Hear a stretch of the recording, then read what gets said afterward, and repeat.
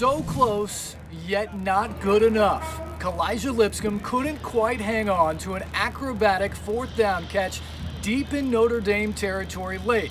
And Vanderbilt's furious rally from 16-0 down falls just short as the 8th-ranked Irish avoid a stunning upset here at home, holding on 22-17.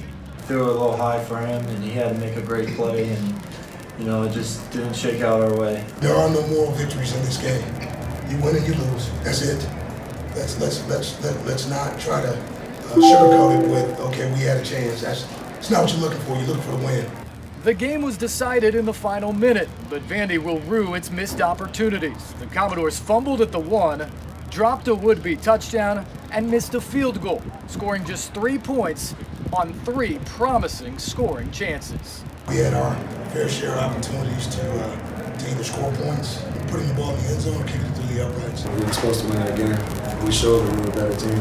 We had too many red zone opportunities and too many opportunities down near the goal line, and we didn't capitalize. There was no hiding the disappointment in the Vanderbilt locker room after the game, but quarterback Kyle Shermer warned it's just one loss and that they can't let it turn into 2 or 3 like they did a year ago. Shermer saying, "We didn't win the game. That's the bottom line. But we can't pout or feel sorry for ourselves. We need to move forward." In South Bend, Indiana, Steve Lehman, News Channel 5 Sports.